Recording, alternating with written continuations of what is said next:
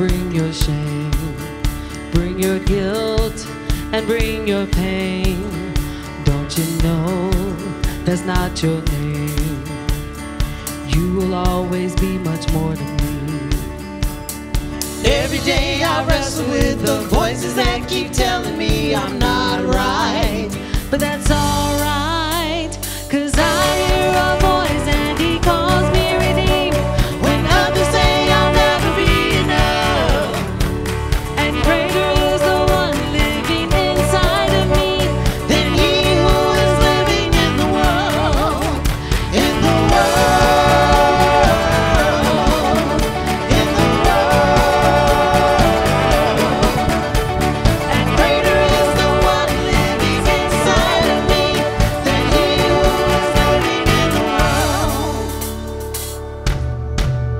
Bring your doubts and bring your fears, bring your hurt and bring your tears. There'll be no condemnation here. Oh, you are holy, righteous, and redeemed. Every time I fall, there'll be those who will call me a mistake. Well, that's okay, 'cause I hear a voice and he calls me redeemed. When others say I'll never be enough, and greater is the one living inside of me than he who is living in the world, in the world, in the world.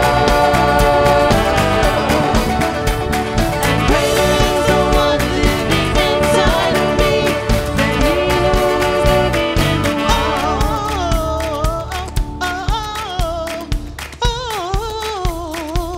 He's greater, he's greater.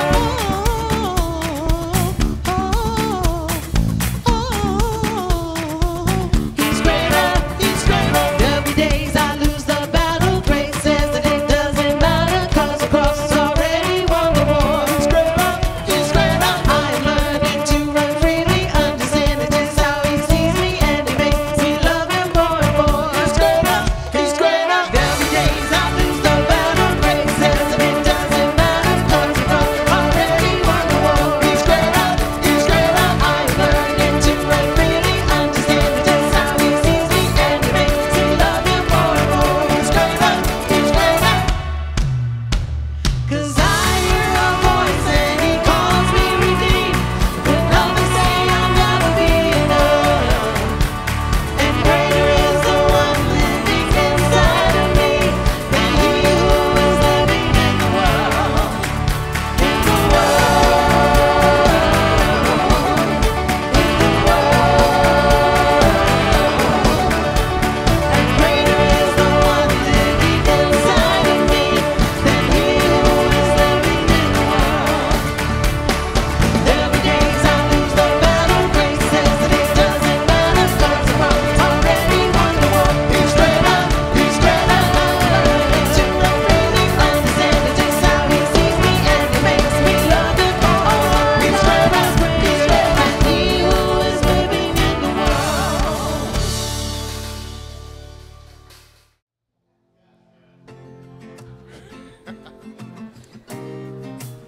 All right, you all know this by now.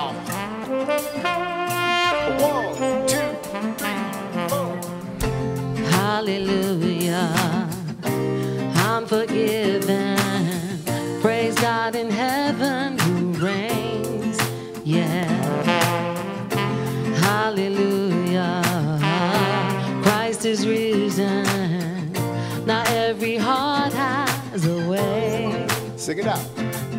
There's nothing left to do but give you praise. Yeah.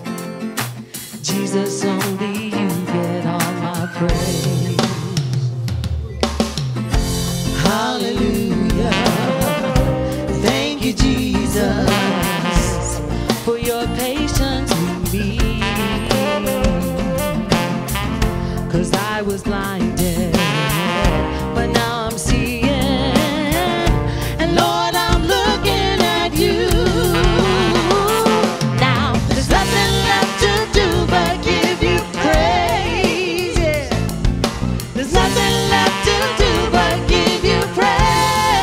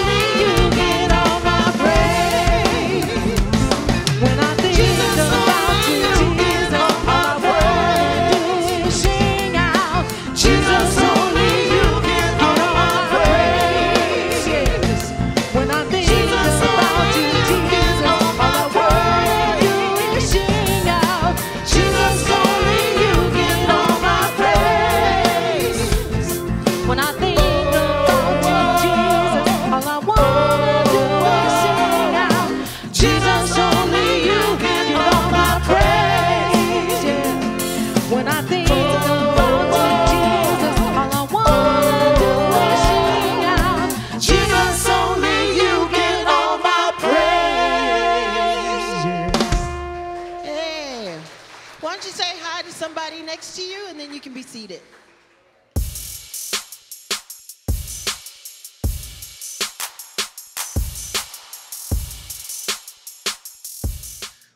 Last weekend, JJ kicked off this new summer series that we're calling the Fundamental List.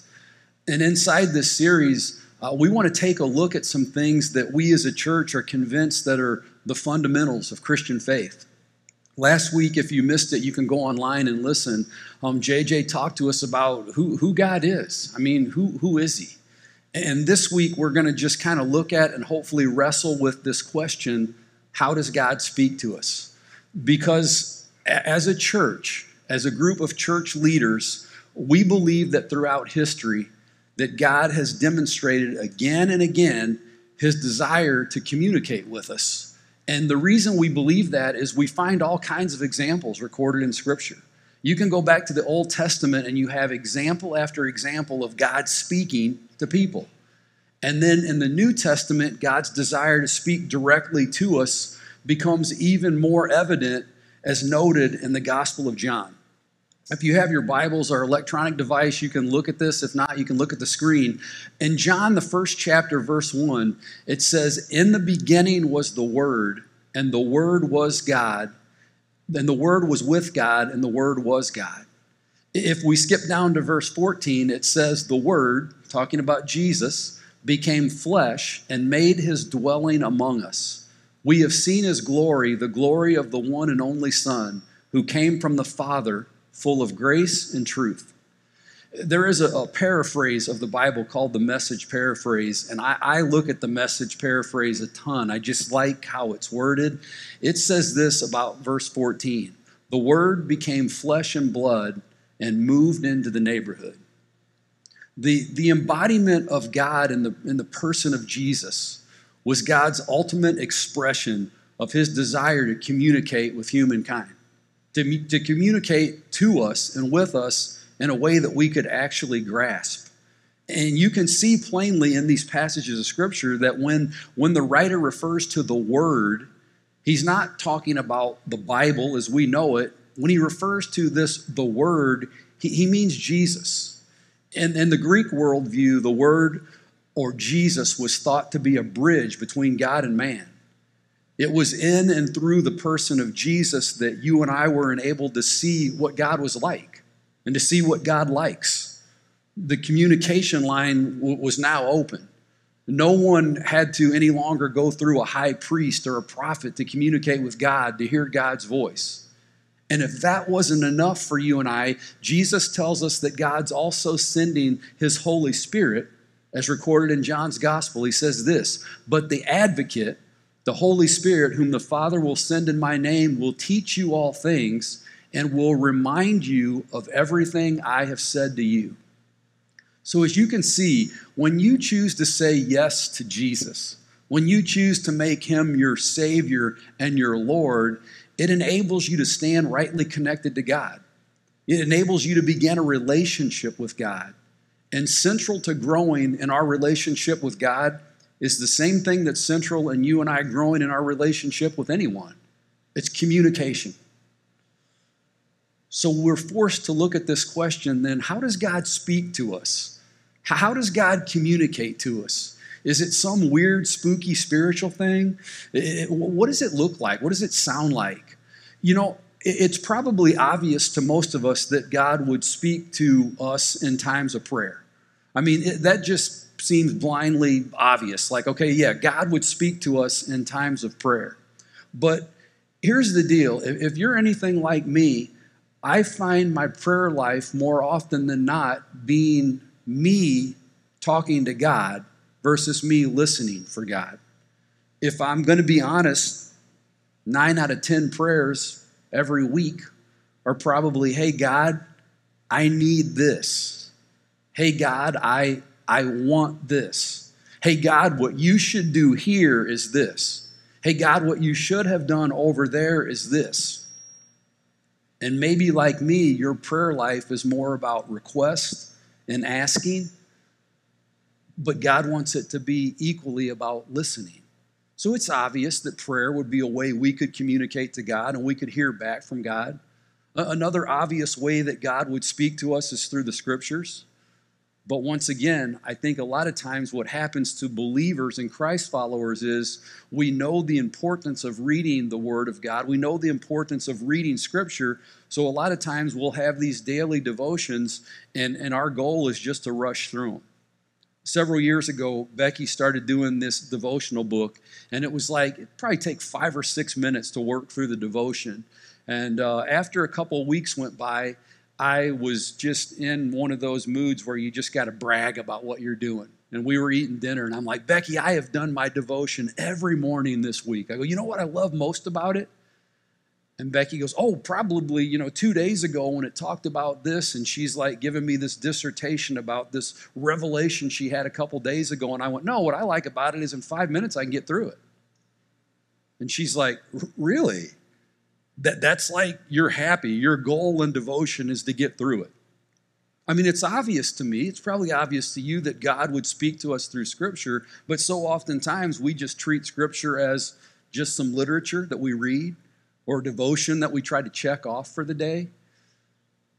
But God wants us to not just read it, but to study it, to absorb it, to meditate on it. And those two methods, they're consistent.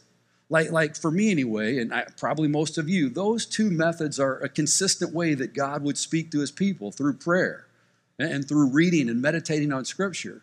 But what I've found is that God communicates in tons of other ways as well. I mean, there are many different ways. And what's crazy about these other ways is it seems like, for me anyway, every time I notice one of these other ways that God communicates and I start looking for it more and more, it seems like he changes it up. And then there's this new method or this new way that appears. For me personally, I'm fascinated how diverse God is. I mean, he can communicate in all these different ways. For me, and I'm hoping that it will help you, one of the ways I've noticed that God taps me on the shoulder, if you will, is through his creation. I want you to look at this passage of Scripture found in the Old Testament in the Psalms. It says, the heavens declare the glory of God. The skies proclaim the work of his hands. Day after day they pour forth speech. Night after night they reveal knowledge. They have no speech. They use no words. No sound is heard from them. Yet their voice goes out into all the earth. Their words to the end of the world. And the heavens God has pitched a tent for the sun. Because God created the universe, it makes perfect sense that by observing his work, that we could learn a lot about him. God speaks to me, and maybe you, in the natural world. He speaks to me through magnificent sunsets, through star-filled night skies. He speaks to me when I stand in the sand by the ocean, and I watch the waves and listen to them crash on the shore. See, a design as magnificent as creation leads me to believe in a grander design. It allows me to see and to sense God's fingerprints on this universe. Last year, for the first time in over 30 years of this thing called ministry, I took a sabbatical. And one of the places I went was the White House Retreat Center. It's a Jesuit retreat center here in St. Louis County. And the grounds, I don't know, there's probably maybe 75 to 100 acres. And they are just so well manicured. It's right on the river. You can sit on a bluff and you can watch the steamboats come by, the paddle boats. You can watch the trains come by. The trees, the sunsets were magnificent. The leaves were incredible. And as I sat there 3 or 4 mornings in a row and watched the sunrise, and at night watched the sunset, I was reminded of something. It was as if God was tapping me on the shoulder saying, hey, I'm here. I'm here. There was this overwhelming sense of his presence in my life. And here's what's crazy.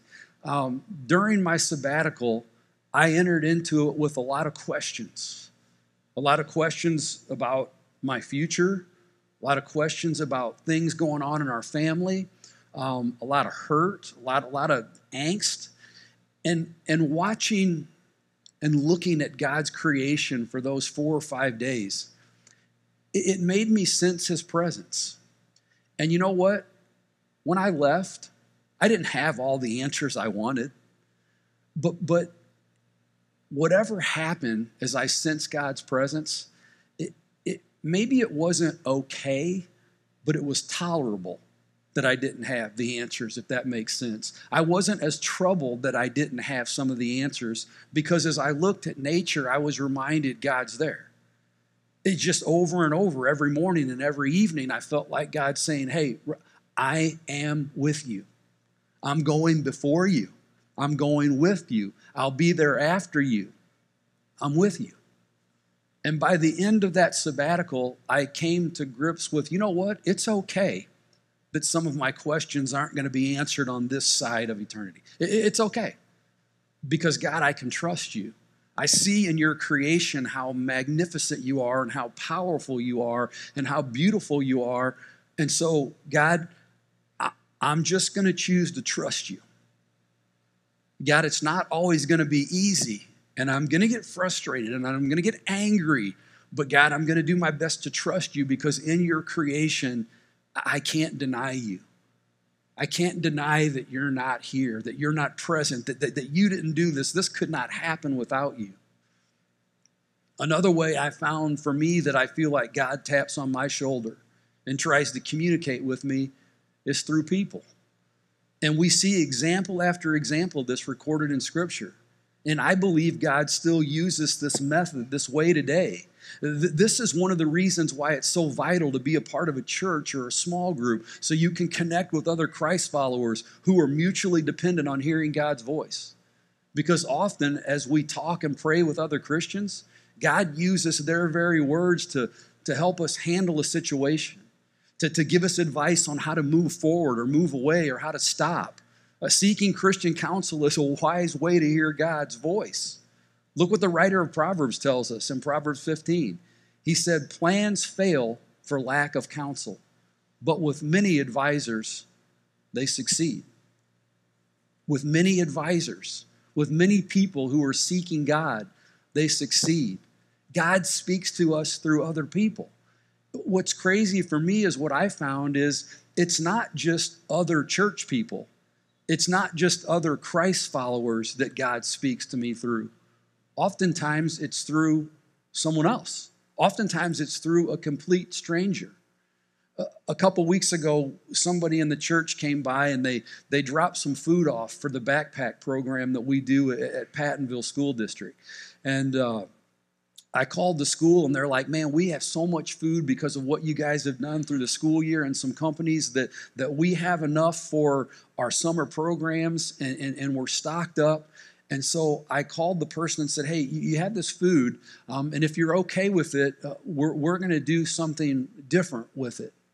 And so I had this crazy idea, and I looked at JJ and said, hey, man, this afternoon I'm going to load this up, and I'm just going to drive around Hazelwood and Bridgeton and just everywhere in between. We started in Bridgeton. We're here in Hazelwood. I'm just going to kind of do this circle and just kind of, try to hear a nudge from God, if you will. Nothing crazy, spooky, spiritual. Just hear a nudge from God. And I was in one location, and I saw this lady, and I have observed her every day for probably about a month, being in this location early in the morning when I leave the house around 5 or 5:15. I would see her car. And so I came to this conclusion that she must be homeless. And so I stopped at that location, and I saw her, and I went inside the convenience store she was close to, and I bought a couple bottles of water, and I came out, and I set one of them down, and I said, hey, I wanted to give this to you. And she looked at me very, very confused. I could tell she wasn't super comfortable that I was there. And I said, hey, if you're uncomfortable, man, just say, dude, you're weird, get away, and I'll get away. But don't call the police. Just ask me to leave, and I'll leave, okay? And everything's cool. But she was like, oh, no, a little curiosity there. And I said, my name's Russ, and I've seen you here almost every morning for the past, close to a month. And I live close to here, and I travel this road 6-7 days a week. And I noticed you were always getting out of your car this time in the morning. And she said, and let me guess, you think I'm homeless? And I went, no, I never said that. And as soon as I said, no, I never said that, I'm like, am I going to sit here and just bullface lie to this lady? She just called me. That's why I stopped. And I go, you know what? Can I back up? Like, can I have a mulligan here? Can I do a redo? Yes, I assumed that you were homeless. And I've got some connections with a ministry here that works with ladies and children. And I just wanted to know if you needed a place to stay, and if you needed something to eat. And she said no. And she began to talk and tell me kind of her story and show me that she was far from being homeless. And the reason she was there had nothing to do with that. It was just something else that she was doing. And midway in the conversation, she said to me, but Russ, thank you for stopping by. And then, ironically, she used my last name in a sentence. And I'm not the sharpest tool in the shed, but I never said my last name to her. And as I stood up and we were starting to part ways there, and she shook my hand and said my name, she said, you used to work at a church in Maryland Heights, didn't you? And I said, yeah. And she's like, yeah, I used to go there. And we began to have this conversation. And I sat back down, and she said some really, really encouraging things to me. Some things that I needed to hear. And I remember getting in the car and driving away. And next day I told JJ and Kevin what happened. And I've told Becky that evening. And I'm like, this encounter was so encouraging to me. God used this lady to speak some things into somebody that I didn't know. She knew me because of the church we were at. And the things she said, I desperately needed at that moment to hear. God speaks to you and I through people. And what's cool is he uses us to speak to people. Another way I found God tapping on my shoulder, if you will, trying to get my attention and communicate to me is through his Holy Spirit. One of the verses that we looked at the beginning of the message in John said this, but the advocate, the Holy Spirit, whom the Father will send in my name, will teach you all things, and I love this part, will remind you of everything I have said. Will remind you of everything I have said. If someone says something about you or comes against you, if we are sensitive to the Holy Spirit, it tells us in Scripture that he will remind us of everything that God has said. He will remind us how to act. He will remind us how to react. He'll lead us and he'll guide us. That day when I stopped, I believe I was nudged by the Holy Spirit to stop. It's crazy how sometimes we make that whole thing with the Holy Spirit some weird, spooky, goofy deal when it's not. It's just God tapping on our shoulder going, I want to communicate with you. I want to be a part of your everyday life. We should be sensitive for that tapping. When my phone rings during the day, just like you, I have caller ID. And based on what that caller ID says is based on whether or not I answer the phone. And it's true for most of us, right? I mean, most of us, we look down at the caller ID and we see who it is. In my phone, because it does stuff alphabetically, I wanted my wife to be the number one contact in my phone. So in my phone, her phone is listed as A. Beck. Because I wanted her, no matter who else I have had in my phone, if their name started with an A, I had to make sure that Becky's was the first one in there. And during the day when my phone rings and I glance down at it, no matter what time it is, no matter what I'm doing, if it says A. Beck, you know what happens? I silence it. No, I'm just kidding. It only happened once. And it'll never happen again. I've got a bruise to prove it. So I answer it. Because I want to know what she's saying. It's just natural. If we're doing something, if I'm doing something with one of my boys, or if I'm doing something here at the church with JJ or Kevin, or with my son's company and my phone is laying down and somebody sees A. Beck when it's ringing, they immediately bring me my phone and go, hey, Russ, here you go. because I want to communicate with her. That's how we should listen for the Holy Spirit in our lives. It's not weird. It's not spooky. So the big question for you and I in our everyday lives as we go about life and do the things we need to do is, are we listening for the voice of God? I have this thing I do with our grandson, and I started it before he was even a year old. And I do it every single time, every single visit.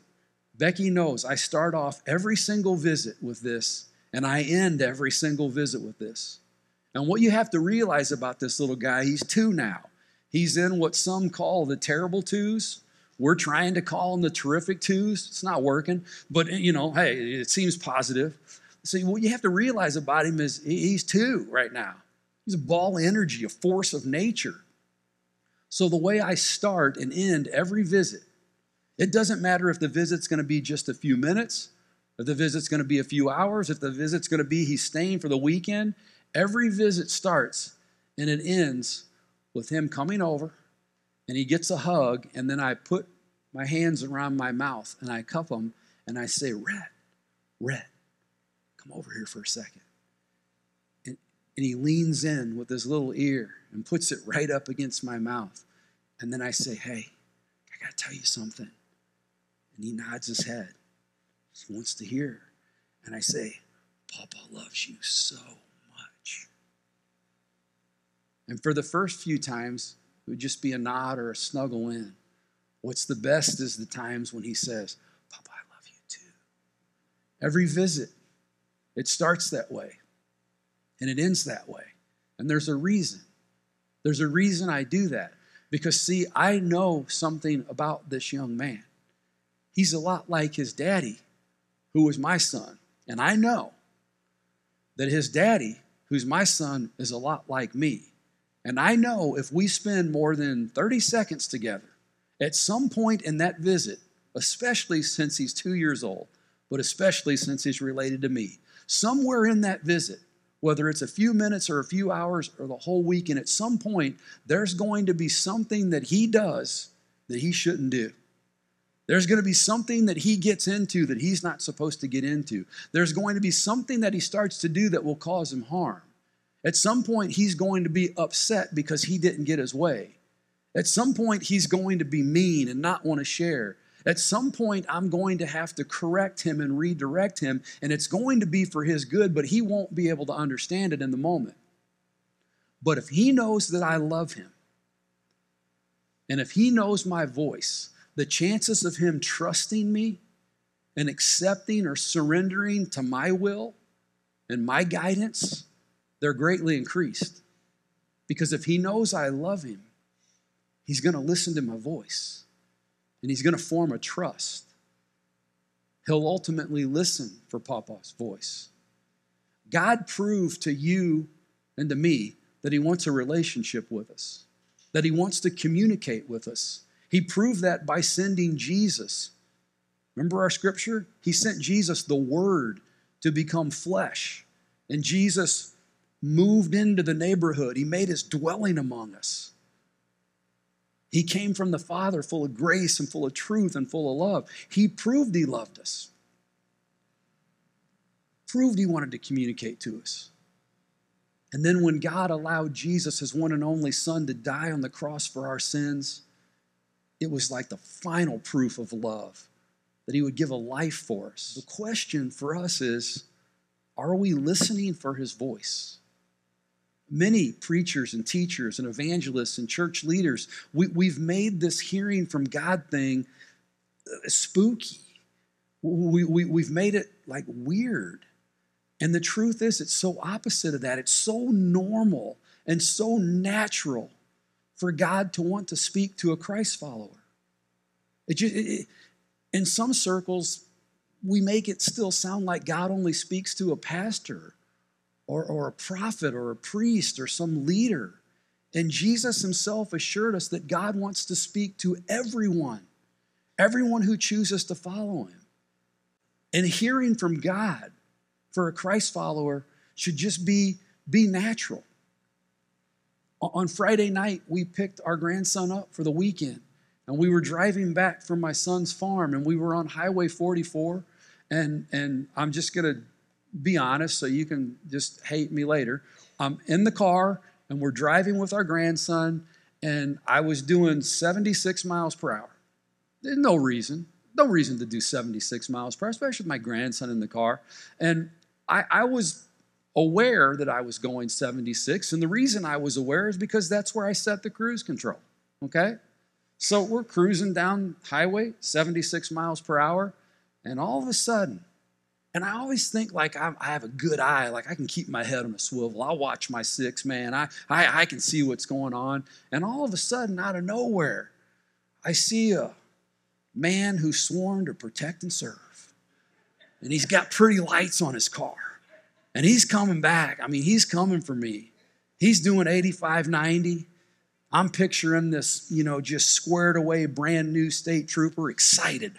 We're going to get this guy. I'm like, oh, man, Becky, he's got it. And immediately, it didn't take me a split second to tap the brakes. It's more than a tap, actually. It was kind of a screech. I'm like, I'm going to slow down. And Becky went, why? So he can catch you quicker? It's too late, sucker. And I'm like, I'm just going to slow down. It's just natural to slow down, to pull over to the far right lane, right? It just happened. And I'm like, oh my gosh. And I'm pulling over, and Becky's in the back. I can see her in the rearview mirror just shaking her head. Because she had told me 17 times before that happened, slow down. Why are you going so fast? Our grandson's with us. Why do you got to drive like this? Woo! Oh, man. And he gets right up on us and then switches lanes and just guns it and passes us. And I did what most of you do. Oh, God, thank you. Resume cruise.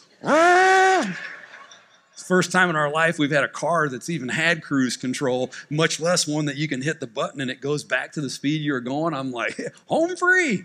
That guy up there is getting a ticket. He must have been doing 90. What an idiot, And I'm driving. And Becky's like, are you serious? But it came so natural to what I should do. When you and I are driving down a road and the light is green and it turns to yellow, what comes naturally? For some of you, if you're going to be honest, floor it, right? That comes that you're like, hey, get through it, right? But what should come, okay, start to use caution. Turns red, we just know. If you've been driving more than 2 days, it's just natural. You just stop. You and I should have this thing about us as Christ followers that we're just naturally listening for God's voice. We're looking for the Holy Spirit's direction in our life. It's not weird. Nobody on the highway, when I slowed down, you know what? Nobody on the highway that was next to me or traveling by me went, oh, I wonder why that guy's slowing down. That's weird. No, they were all like, he's slowing down because there's a state trooper back there about to get him. It was just natural.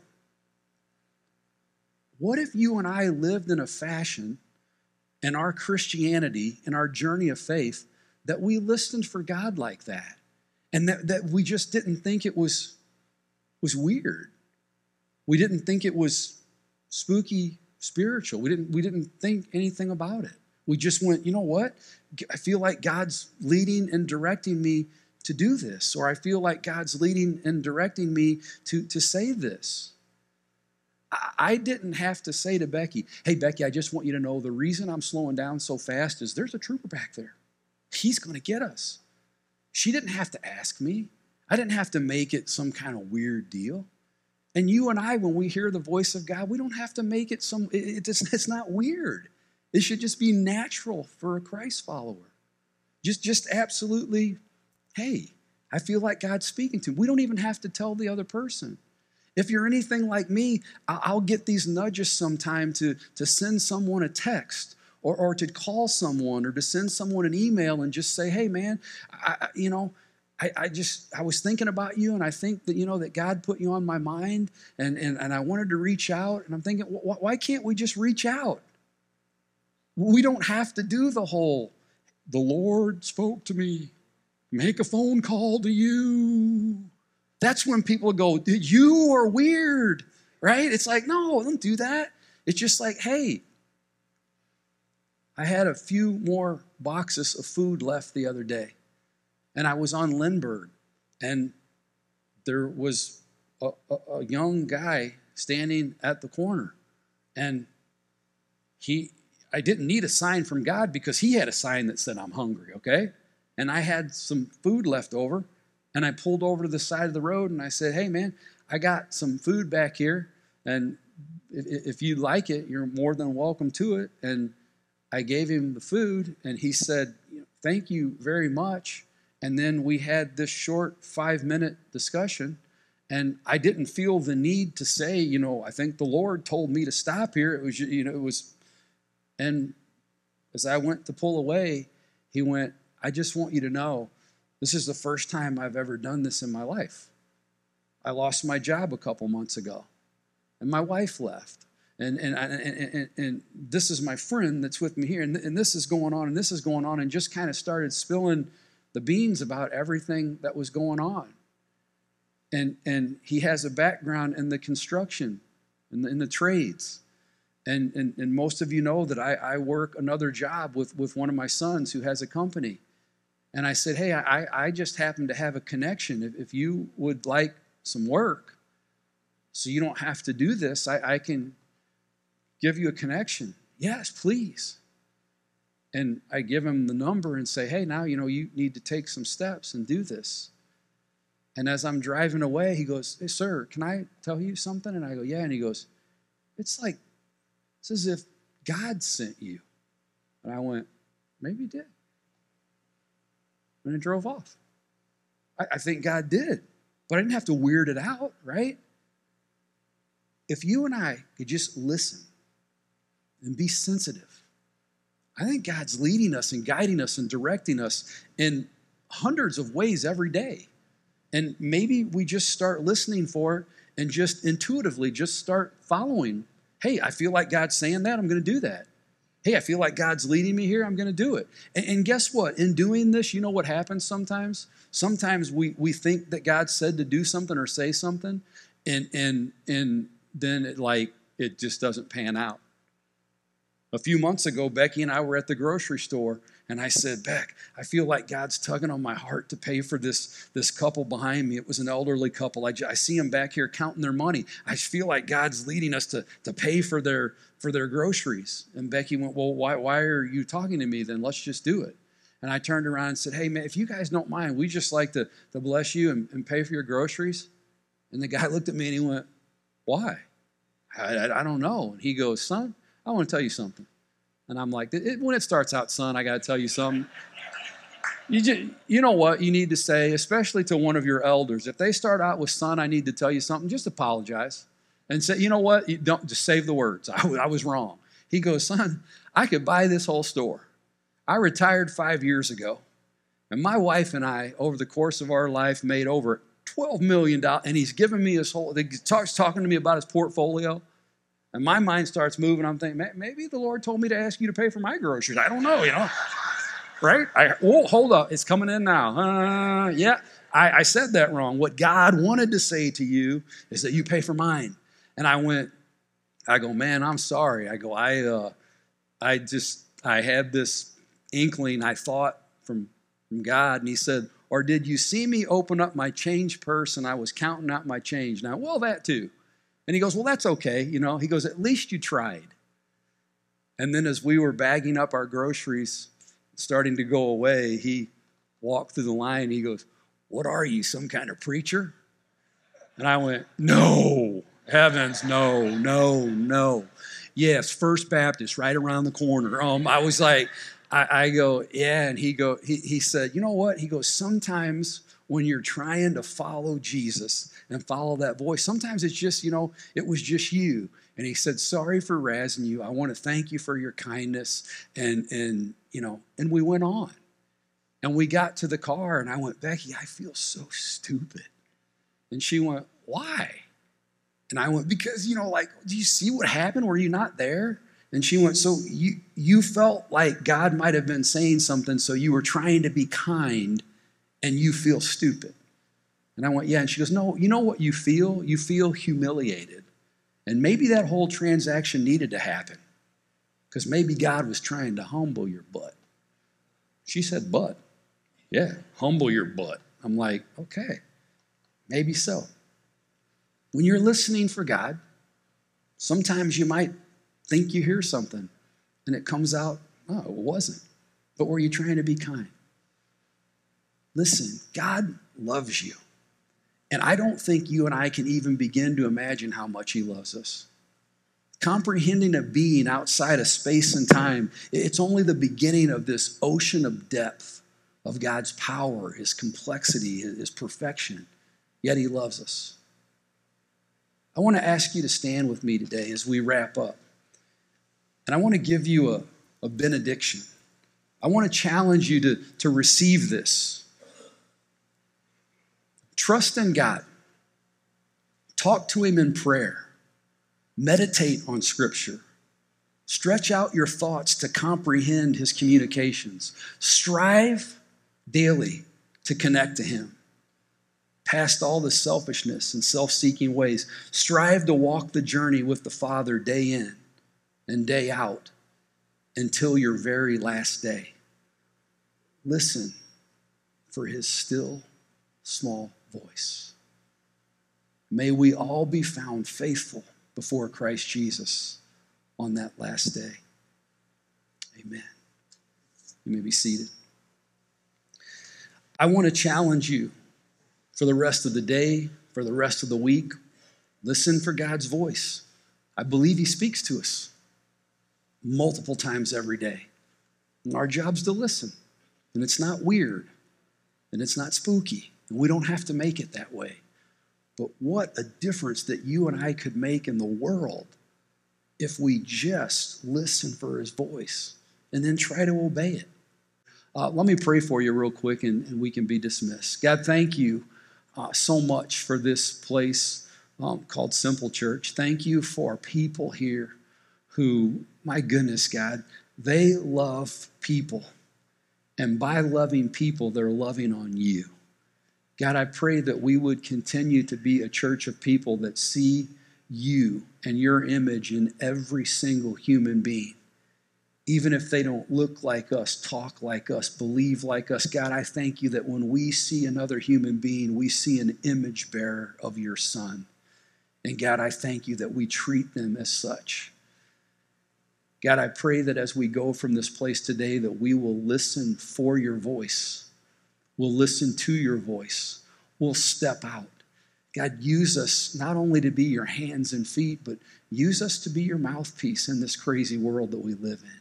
Use us to just love on people in a way that makes you so proud. God, thank you for not just being our Savior, but thank you for being our loving God who's head over heels in love with us. As we go from this place today, God, we commit to going in your name and being an example that would make you proud. In Jesus' name, we all said, amen. God bless you guys. Hope to see you next weekend.